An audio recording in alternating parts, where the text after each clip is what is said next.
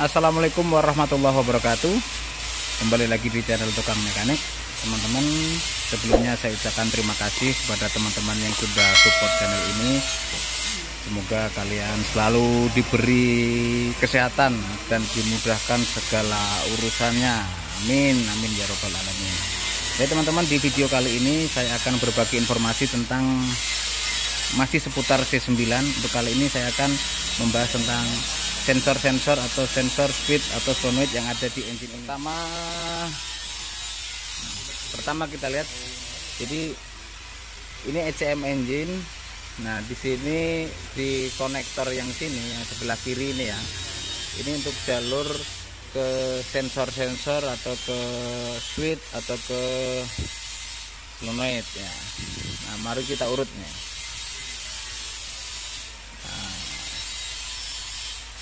Pertama ada sensor ini.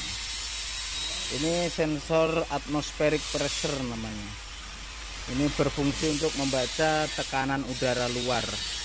Ini nilainya fix, biasanya sekitar 14,7 atau kurang lebih lah, enggak terlalu jauh dari itu. Biasanya 14,7 PSI. Ya. Kemudian ini ada konektor yang masuk ke valve base engine ini untuk solenoid injektor. Jadi masuk nanti akan dibagi menjadi 6 konektor di dalam di injektor, nanti bisa kita lihat setelah valve base valve covernya dibuka ya. Nah, kemudian dari sini di sini, nah ini ada konektor 2 kabel. Ini untuk intake temperatur. Jadi untuk membaca suhu udara yang masuk ke dalam ruang bakar. Nah, kemudian di sini ada sensor 3 kabel. Ini sensor boost pressure untuk mengetahui atau untuk pembacaan pressure udara yang masuk ke ruang bakar. Nah, kemudian di sini ada lagi konektor 2. Nah, di sini ini ada relay ini untuk heater teman-teman ya, untuk preheat air heater lah, pemanas udara ini, udara yang masuk ke ruang bakar. Nah, kemudian di sini kabel lagi di sini ada konektor 2 kabel. Ini untuk solenoid high pump.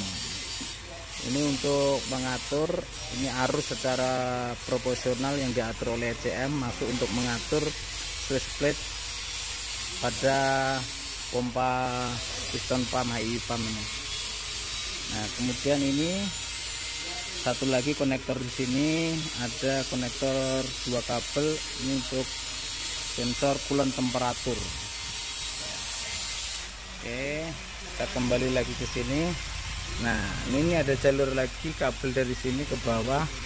Ini ada sensor engine oil pressure untuk pembacaan tekanan oli engine. Nah, kemudian ada lagi ini ada kabel lagi di sini. Nah, ini masuk ini untuk engine speed teman-teman ya. Engine speed timing ini. Ada 2, yang satu primary dan secondary ini di sini. Kemudian ini nempel di cylinder head. Ini dari konektor sini ya, masuk ke cylinder head. Ini sensor actuation pressure.